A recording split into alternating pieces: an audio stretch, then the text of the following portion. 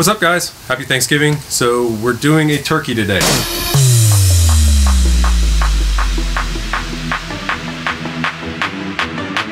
As with every Thanksgiving, I normally smoke a turkey for the family, and I'm just going to take you kind of through how I went about doing that this year. First off, I went to Wilk's a couple days ago, picked up a fresh turkey, not frozen. Really no reason other than I like to support those guys and I get most of my meat from there. But you can get a frozen one, just be sure to thaw it the right amount of time before you actually start working with it. But since it was a fresh one, I went ahead and had it in a cooler in a brine. Used the Meat Church bird bath brine. Seems to work pretty well. Sitting there for about 24 hours. Got it out, patted it back down, and now it's sitting back in the cooler to just kind of let that skin cool down a little bit so it'll be a nice crispy skin by the end of the smoke.